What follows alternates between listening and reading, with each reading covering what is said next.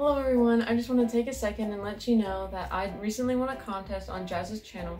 If you haven't seen it already, then please click the link in the description and check it out. It's pretty different from my normal videos. It shows a lot of behind the scenes footage with some really cool video editing tricks. It's about 6 minutes long, so I think you'll definitely enjoy it. I'm really proud of it. I worked really hard on it, so it would mean a lot if you'd go click the link in the description and check it out. First of all, I need to give Jazza a huge thank you for giving me the opportunity to be featured on his channel.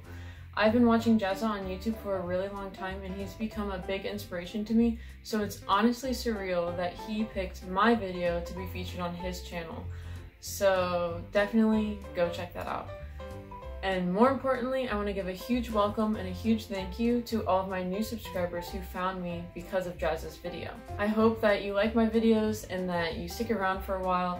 I definitely have to say that I have received the love bomb that Jazza told you to send my way, so just thank you so much for all of your support.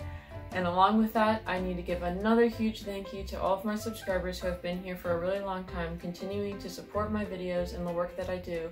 It means a lot to me that other people enjoy my videos as much as I enjoy making them. On my channel, I love combining all of the things that I enjoy: music, art, animation, my favorite movies and TV shows and songs, and so it's really awesome to see that other people can enjoy my videos as much as I enjoy making them. So today I'm also going to do something a little bit different from normal. I mean, one, I'm showing my face and talking. I never do this in my videos. But also I want to do some more behind the scenes footage. I know a lot of people have been asking for tutorials and behind the scenes to kind of get a better glimpse of how I make my music box videos. So I'm going to do that today, and I am going to be making the Up music box video. I already have this video on my channel, you've probably seen it, it's one of my more popular ones. But it's been a few years since I made that, so I kind of want to make it again, see how I've grown as an artist, see how my sound quality and video quality have improved. I've definitely started to incorporate different tools and techniques in my videos, so it'll be kind of interesting to see how I've grown as an artist. Maybe I'll try and sprinkle some animation in there, we'll see. So let me know what you think. Here's the montage of me making the Up music box. The first step to any music box project is picking out a song. The music box that I have is limited to 30 notes. Most of these notes appear in at least 2 octaves, but some of them, like C sharp and E flat, only appear in 1 octave. This can make songs in certain keys more difficult to play. As you can see, each horizontal row corresponds with a different note, and how you space them out across the sheet will determine the rhythm. The music box also has different limitations with rhythms. For example, playing 8th notes or 16th notes of the same note in a row is impossible to play on the music box, which makes certain pop songs more difficult to play on the music box because of their repetitive nature.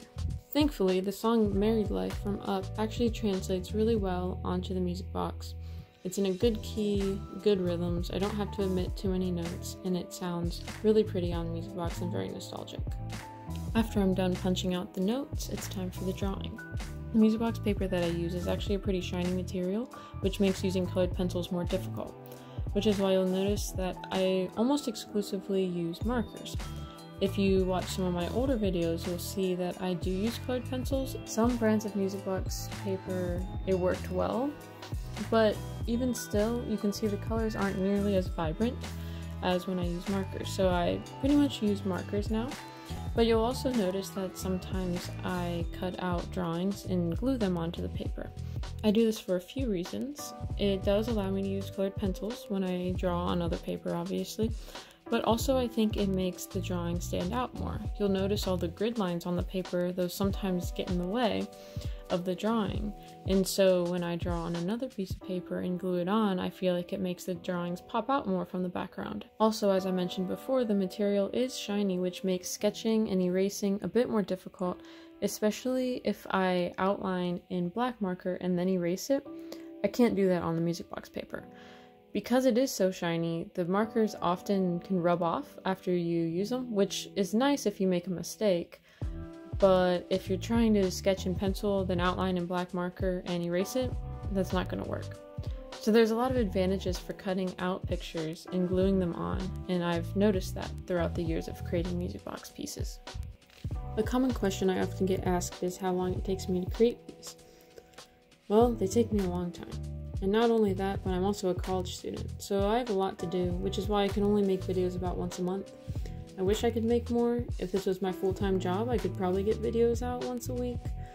But unfortunately, I can only get videos out once a month.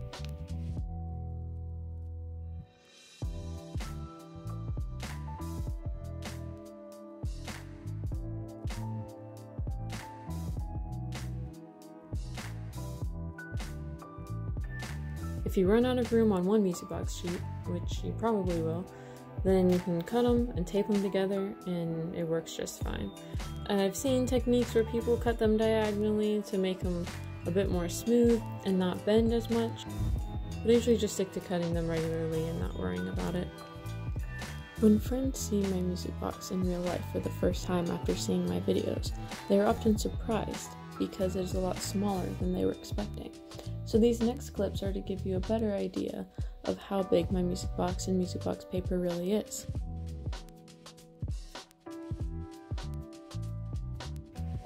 As you can see, this music box song in particular is extremely long.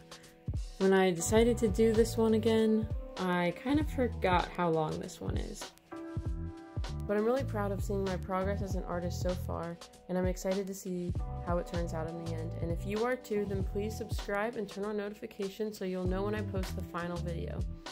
It will probably be uploaded in about a few weeks. As you can see, I have a lot of work ahead of me. But in the meantime, feel free to leave any questions or comments below. If you have any more questions about the process of how I make them, please let me know. And also let me know if you like this style of video or if you prefer my regular videos. Anyways, thanks for watching, and don't forget to think outside the box of music.